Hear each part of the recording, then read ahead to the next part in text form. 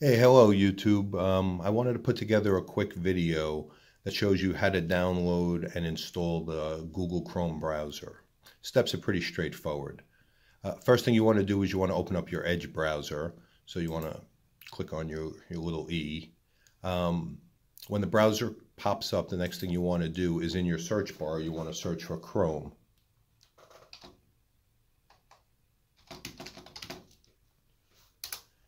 And hit enter. In your search results, if you get something that tells you that Microsoft Edge is recommended, you can ignore that. Obviously, Microsoft wants you to keep their browser, so it looks like they're promoting their own browser. Click on the link from Google, the one that says Google Chrome Download. Now, on the next screen, you're going to get something that looks similar to this that says Download Google Chrome in the middle of the page. You want to click on the Download Google Chrome, and you're going to get a pop-up that asks you to accept their terms of service.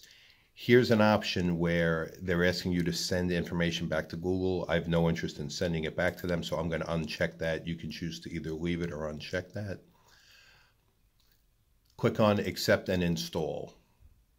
Now, here at the bottom, you're getting an option now which says you could either choose to save this locally or run it. In our case, I'm just going to choose to run it.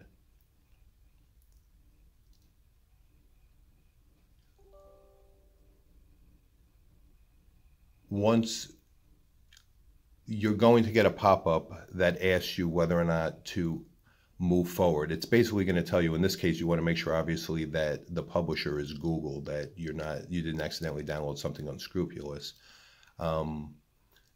Here you want to choose yes,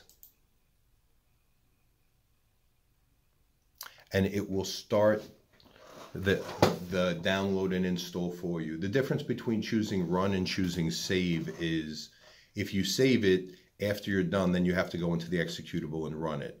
Running it is it's basically doing both processes for you. It's downloading it, downloading a temporary file for you, and then it's going to automatically start the install process. The download itself should be pretty quick.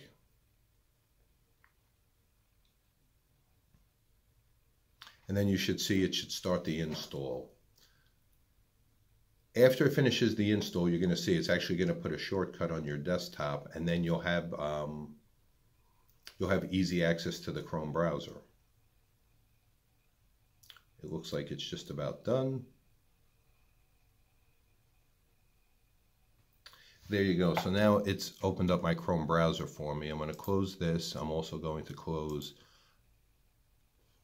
my Microsoft Edge browser. Now you see you have a Google Chrome icon here that you can launch your Chrome browser. So it's basically that simple. If you get an option that says set as default, you can choose to make Chrome your default browser, which means that web pages, any HTML pages will automatically open up in Chrome. That's really up to you, but the process is that simple. Anyway, if you like this video, please give me a thumbs up and subscribe to my channel. Have a good day.